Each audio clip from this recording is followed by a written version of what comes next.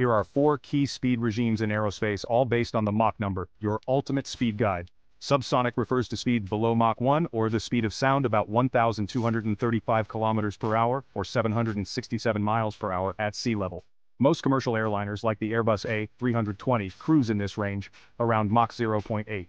Transonic occurs between Mach 0.8 and 1.2, where airflow over the aircraft starts creating shock waves. This is the critical zone for managing aerodynamic drag. Military jets transitioning to supersonic face this challenge. Supersonic starts at Mach 1. Here, aircraft like the Concorde and F-22 Raptor can outrun their own sound waves, creating the iconic sonic boom.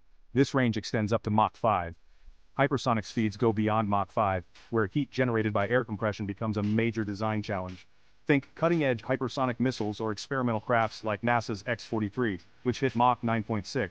From subsonic to hypersonic, each regime tells a story of speed, technology, and human ingenuity.